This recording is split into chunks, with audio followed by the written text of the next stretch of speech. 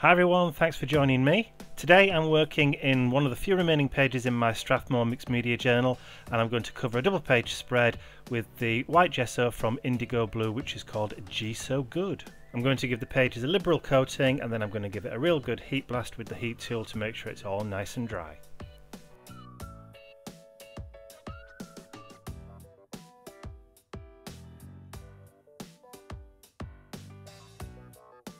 Next I'm going to tear some strips of the Tim Holtz Ideology tissue paper called Mélange into some thin strips, and then I'm going to stick it down using a matte medium from Indigo Blue called Slap It On. And there it is. And it's a really good matte medium for sticking almost anything down. Now what I'm going to do is I will stick down a couple of pieces, and then I will go into super speed and whiz through, sticking all the rest of the bits down so you don't have to sit there for hours watching me do it.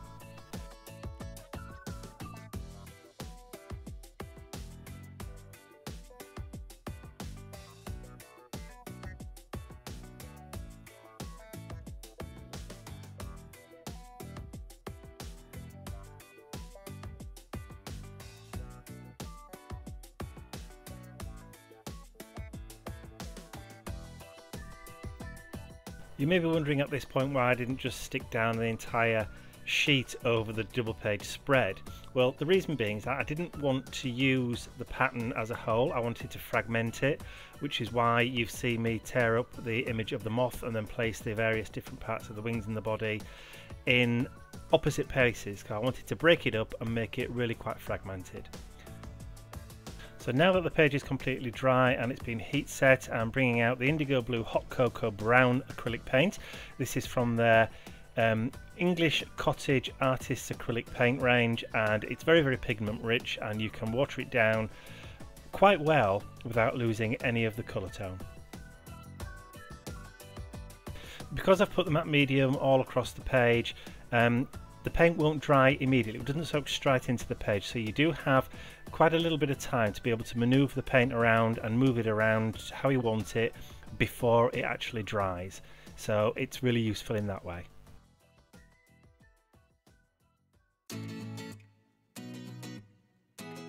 So you'll see me apply the paint, you'll see me remove some of the paint, and I'll also get out a baby wipe and start maneuvering the paint around the page, making it a bit lighter in areas, a bit mottled in areas, and just until I'm happy with the overall coverage and the opacity of the paint on the page.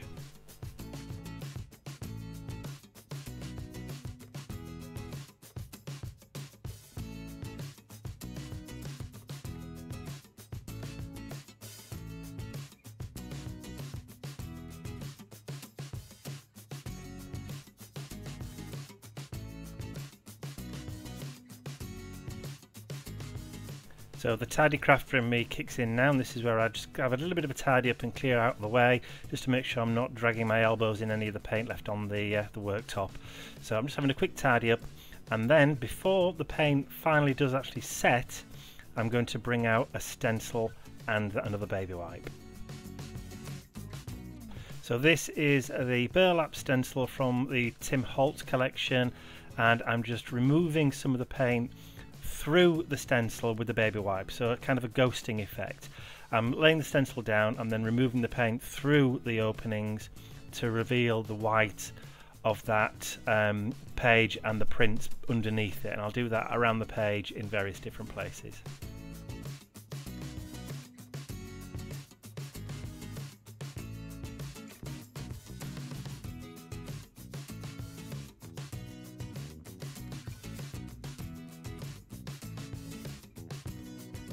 And there you go, I'm just showing you the stencil so you can see the code number.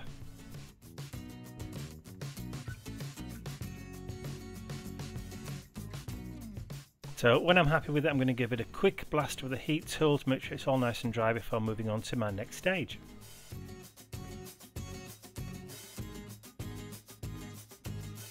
So for my next step, I'm going to bring out another stencil. This is a new one for me, just recently purchased. It's from TCW and it's called the Mini Specimen by Rebecca Mayer. There you go, Mini Specimens.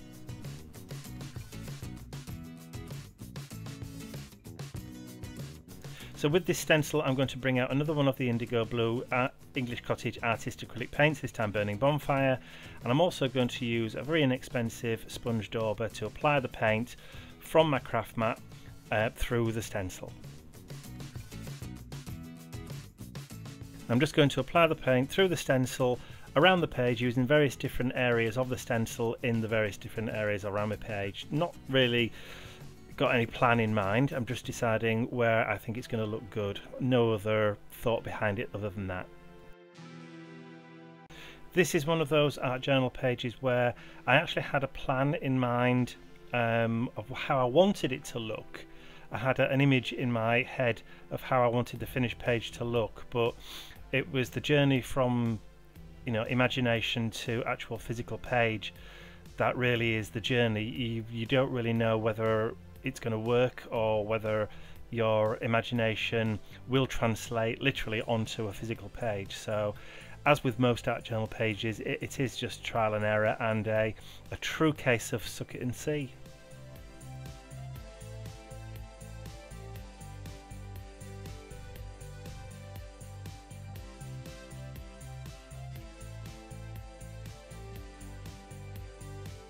So once again, when I'm happy with the placement of the stenciled items, I'm going to get the heat tool out and just set that in place to make sure that it's not going to move. They are acrylic paints, which means that they are permanent when dry, and then we're ready to move on to our next step.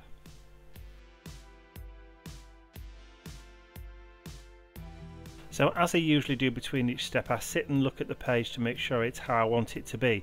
Now, you can't really tell from the video footage because my lights are quite bright, but those colours are quite dark and quite vibrant, and I thought they were a little bit too bright, so I wanted just to knock them back a little bit. So this is what I'm going to do now. I'm just going to apply a very thin coat of watered down gesso. Again, it's the same gesso I used originally, and I'm just going to apply a thin gesso wash across the top of the pages. Now when I do put it on, it does look a lot whiter on the video than it actually does in real life. You'll just have to trust me on this one. Actually, you will be able to tell from the photographs at the end because it does look a lot more, the photos are a lot more of an accurate representation colour wise than the video is.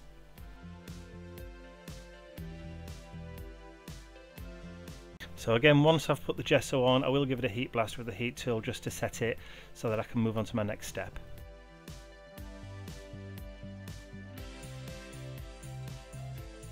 And here you'll see me do something I don't do very often. Not wishing to waste the white gesso, I'm going to just apply that to one of the few remaining pages in my art journal. You can see I'm almost at the end, and I'm ready to do a flip through. I have been asked whether I will do a flip through on this journal, which I will do. I've just got one more page to use up, and then I will record a complete flip through from start to finish. So now that we're all dry, I'm going to bring out a double stamp set from Stampin' Up called Gently Falling. This is a two-step stamp set, and set 1 is the backgrounds and set 2 is the outlines. So I'm going to use the darker backgrounds first of all, and I'm going to use Ranger Archival ink, and I believe the colour is Potting Soil on this one, and I'm going to place the stamp onto my Crafts 2 stamp press. There's the ink. And then I'm just going to stamp around the page. First of all, well, I'm going to do one with the stamp press, and then I'm going to get rid of the stamp press because I'm not really bothered about having a totally even impression on the stamp. And the stamp press is a bit unwieldy, so I'm afraid that goes by the by. So there you go. You can see me just using the stamp on its own now to stamp around the page in various different locations, just randomly, no real plan. And I'm going to use the that stamp. There's another one that I think is an oak, and there's also a sycamore. I don't know what you call those in the US, but we call those little helicopters. The seed pods from a sycamore tree, because when they fall from the trees, they're like a little mini helicopter.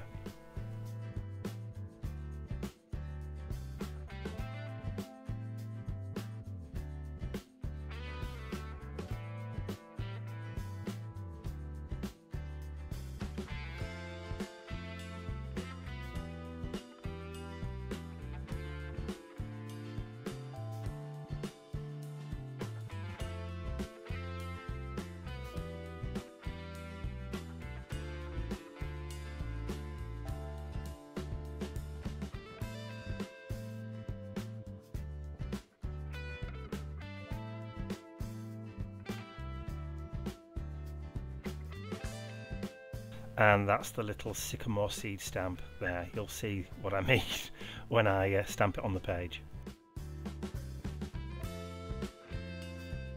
I've recently had a clear out of all my Stampin' Up stamps and sold most of them, but this is one of the stamp sets which I would never ever let go because it's just such a versatile set. It may even be discontinued now, not really sure.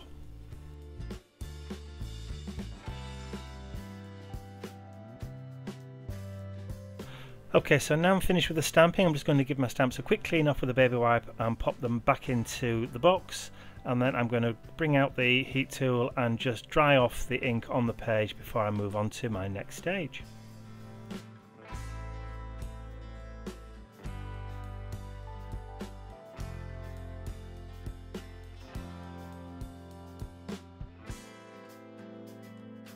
So we'll have a quick close-up on the pages before I pop it to one side, ready for the exciting next stage of the process.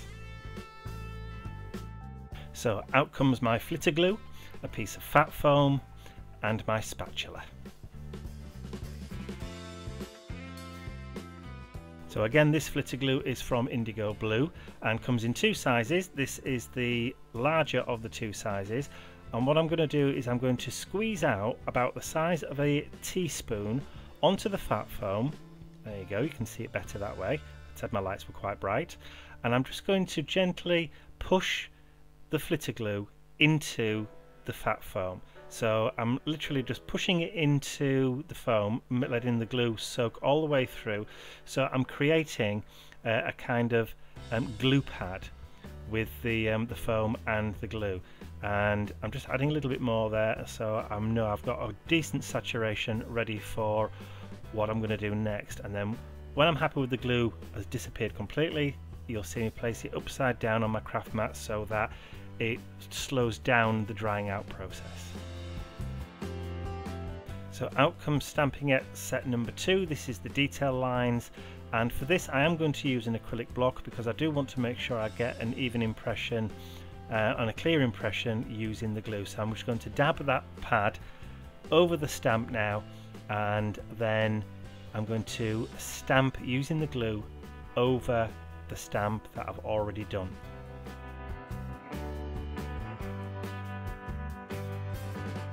So I'm now going to repeat that process for all of the stamps, including the sycamore seeds and the oak leaves, but I'm not going to make you sit and watch me do all of that. So what I will do is I will jump to the end where I've just doing the last one or two.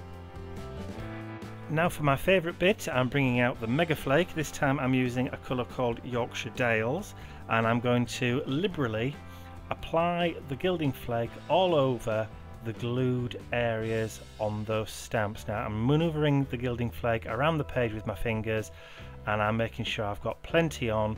I'm dropping it over the glue, making sure that all of the gilding flake has been picked up by that glue, and that I'm burnishing it in with my fingers as I'm going.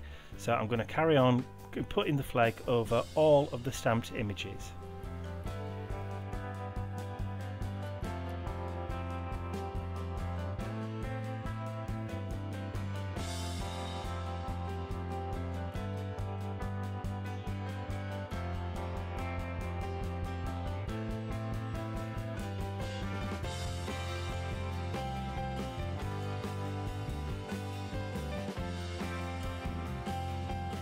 So once I've got a nice even coverage over all of the stamped images, I'm just going to rub my fingers over each one just to make sure that there's no gaps missing, and I'm just burnishing that down a little bit and then tapping off the excess. Now I'm going to put all that excess back into my pot, I'm not going to waste any of it,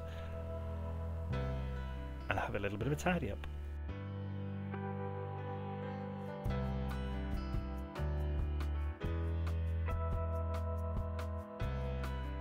So you can already see the light start to reflect from that gilding flake, and I'm bringing out my Scoochie, which is a very soft abrasive sponge, and people have asked me how that is spelt, so I'll put the spelling of it just on the screen there. There you go. And I'm just going to go around all the gilded areas. Now look at the light shining off that now, isn't that beautiful?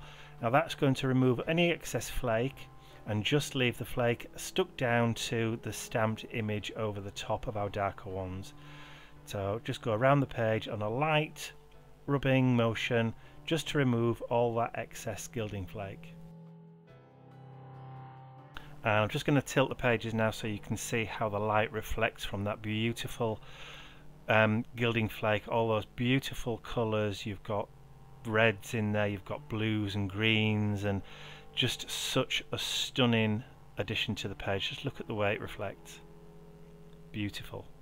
So I'm just going to have a quick clean up and remove all the excess bits and pieces and drop those into the bin, and then the final step is to add my quote, which I'm typing out onto my Dymo letter tag, which is an absolute godsend for art journalers.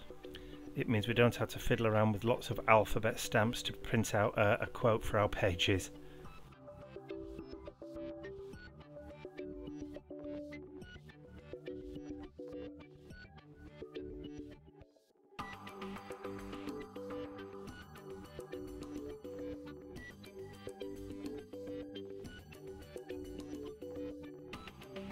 It also means you can check for spelling mistakes before you stick them down, which is another great godsend.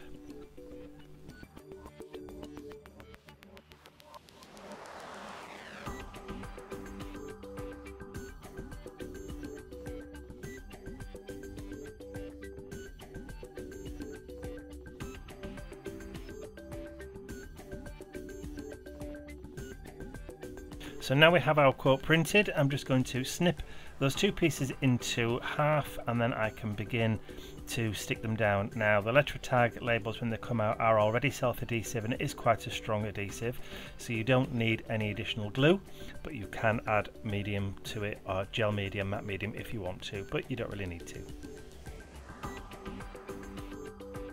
So I'll just speed through the process of me sticking down the quote across the pages.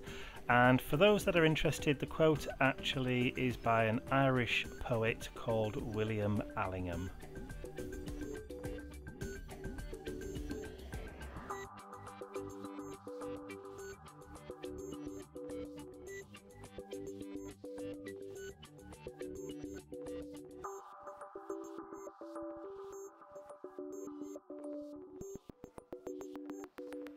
So to finish off, I'm just going to bring out one of my silks in Ginger Peach, and I'm just going to take a small detail brush and I'm going to add some of that gorgeous sort of shimmering orangey autumny colour across all the bands of my quote blocks.